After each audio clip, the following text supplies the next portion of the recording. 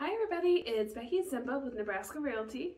As you might know, the spring buying market is definitely heating up. So today I have 4 tips for you to make your offer stronger. The first thing and probably the best thing you could do is partner with a trusted real estate agent. They know the market, they understand what is going on and some of the trends, and so they can help you write as strong of offer as possible. The second thing you want to do is make sure you know your budget.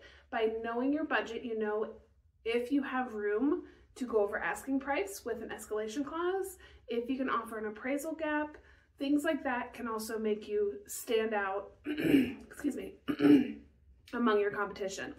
The third thing you can do is just write a fair offer. Make sure that your offer is fair and reasonable for what the house is. And then the last thing is trust your agent during the negotiation phase of things.